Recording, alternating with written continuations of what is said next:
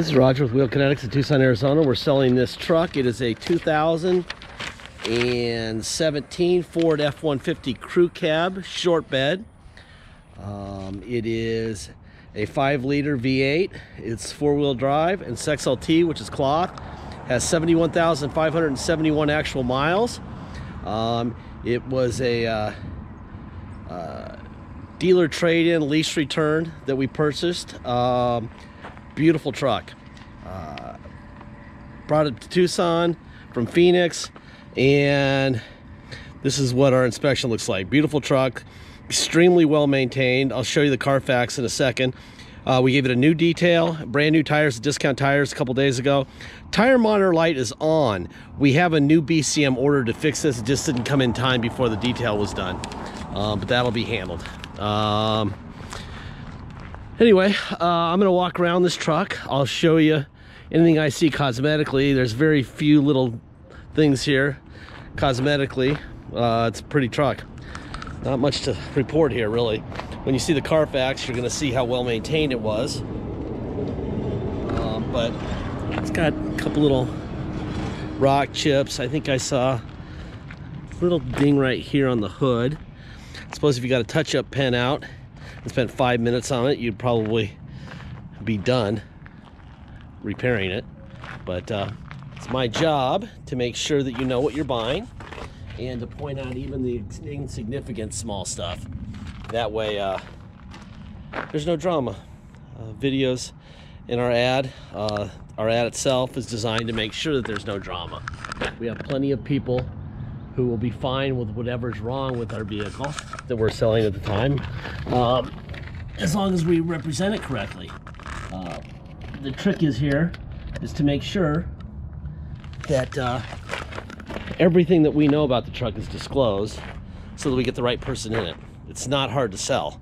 It's just making sure the right person buys it. All right? So that's what we do. If there's something wrong, we're going to tell you.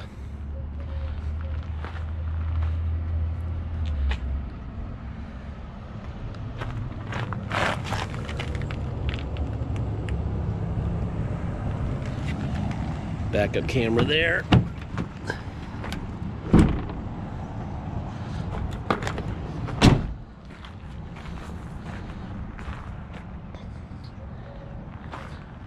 Boy, whoever had this thing before did not use it as a truck very often.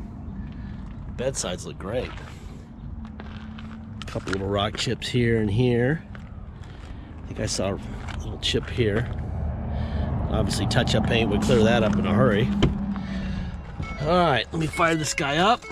71,687 miles.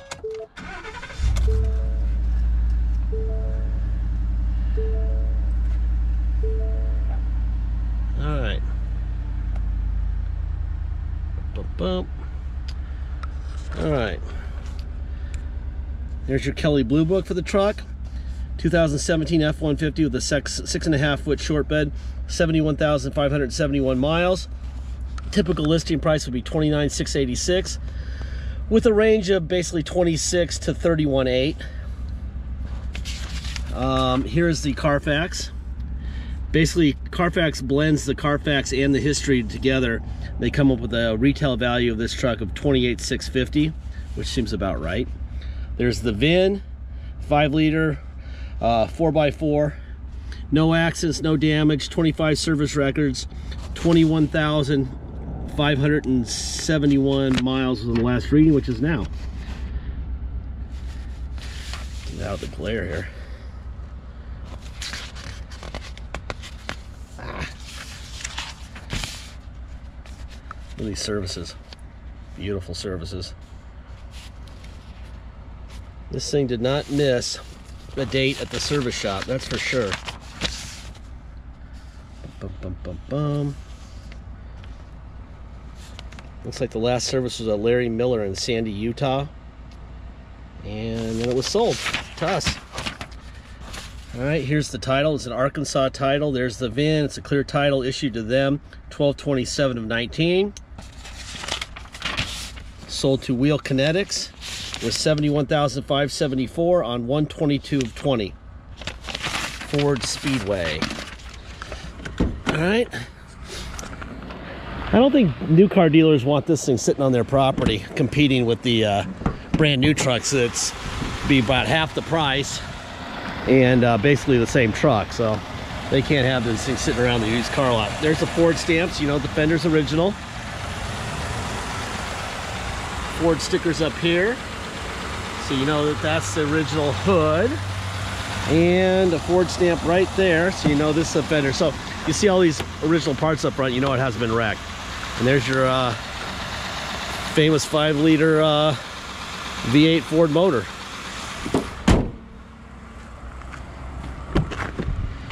All right, window down, up. This seat looks like nobody's ever been in it. Probably no one ever has. This probably looks like a worker foreman's truck or something. That's what it appears to be. It's got sync right here. There's your USB port there.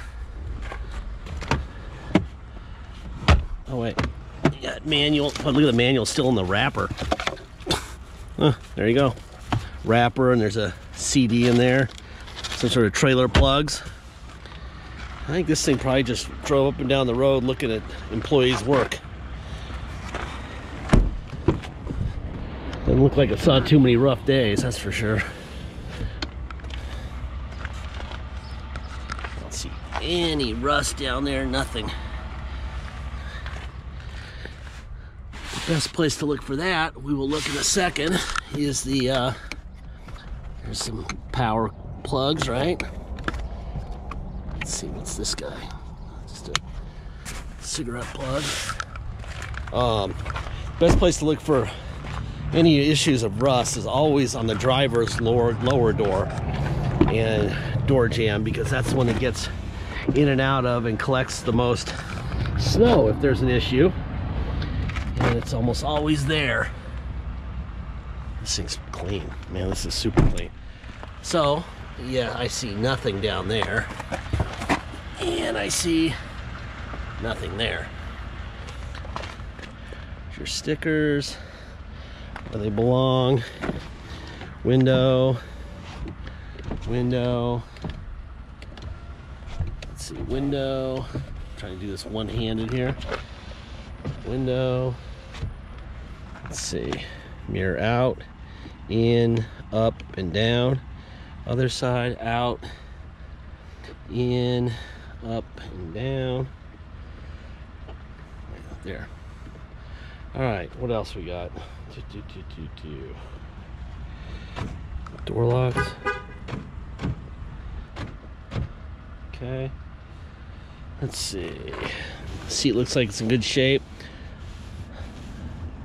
A little bit of a wear down in the seat cushion here from, I would say, the guy before. That generally tells you that he's over 200 pounds getting in and out of the car.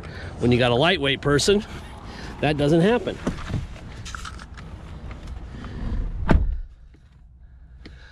All right, let's see. Let me get this seatbelt on. Let me tilt the wheel down a little bit here. There we go. All right, radio. Steering controls for the volume. Change the station.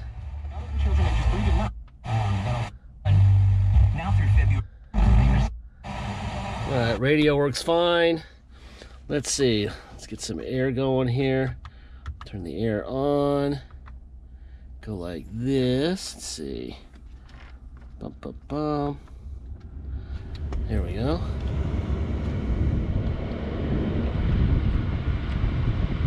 Turn down the air conditioning. It's cold right now, so I'm not going to enjoy this for long. But yeah, that's definitely cold. Turn that fan down. Turn the heat back up. Let's see, you got a couple more power plugs here. Obviously you got DVD or CD player here, not DVD, CD player. Got trailer backup on this vehicle. Boom. See, it says add trailer, pro trailer backup assist, off and on. Tow haul, see the little light here, tow on and off. That's the sports setting right here. Okay, put it in neutral. I'm gonna go to for low. Put this guy in my yard here real quick.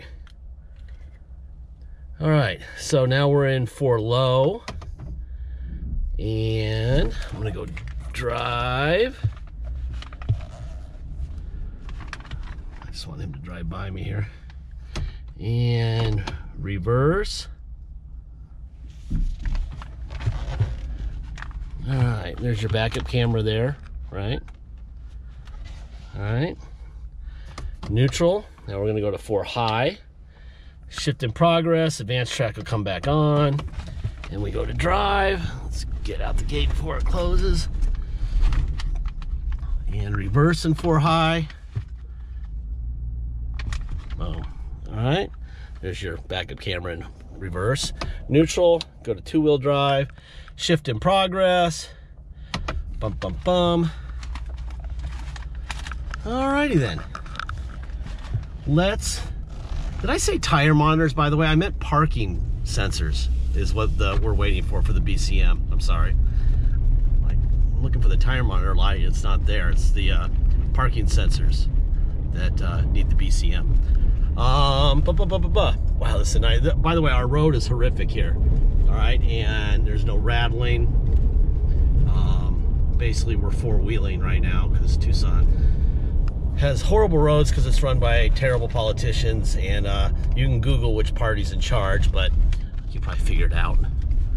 It's the only major city in Tucson run by them, and that's why it's like this.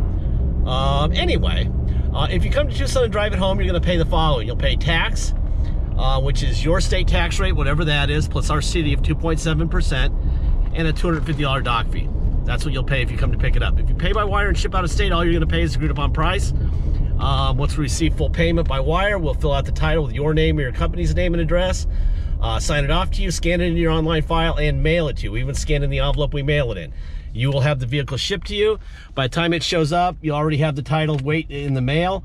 Once it shows up by your shipper, you'll just take the title you already have in the truck and go get plates. It's very simple.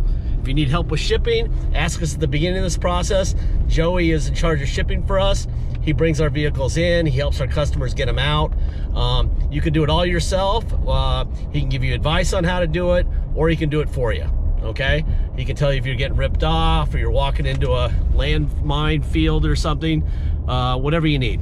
Deposit. Deposit is $500. Once we have a deposit, we have a deal. Until then, it will stay for sale.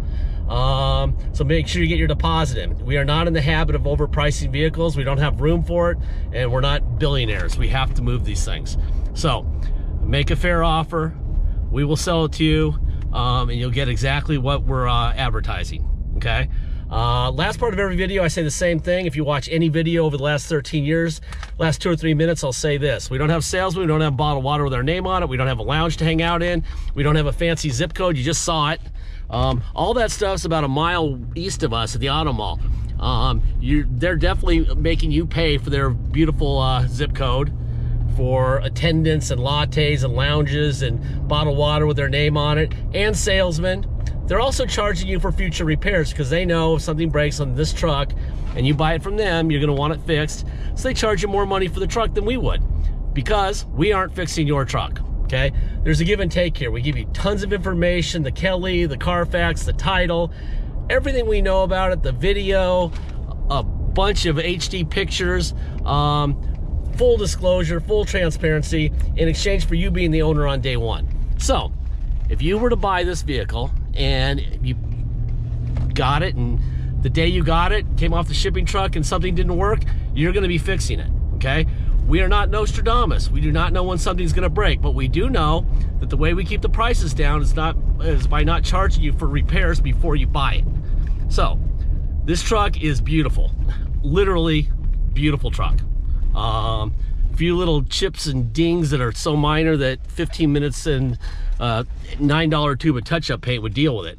But you know, you never know. I mean, it could break. I mean, who knows what could happen? That door lock actuator could go out.